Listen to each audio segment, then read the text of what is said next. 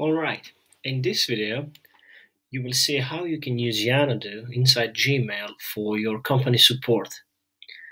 I have created a list called support and I have created 4 statuses. New ticket for all the incoming tickets and future requests and support requests.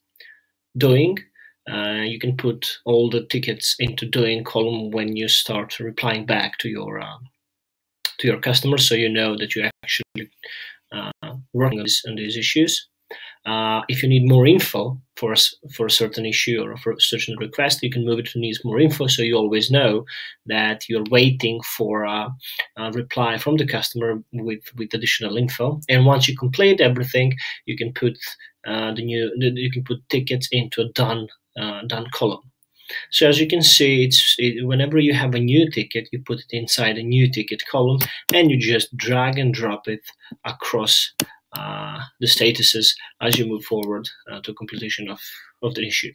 Now, how you can add a new ticket to this column.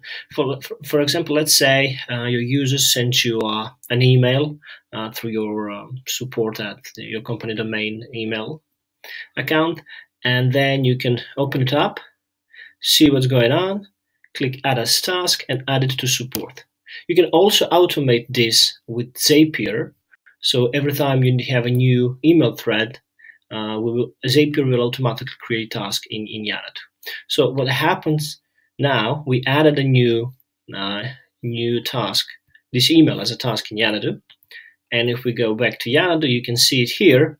It's tasks. This is the email we just added as task.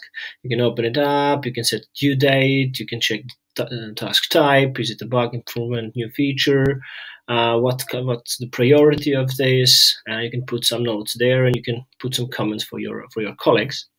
And if you want to open the email, the exact email, and reply back to your customer, you can just need to click on this icon here and click on the email, and Yanado will automatically open the email attached to this task. So you can just click reply, update your customer, and move on with the work.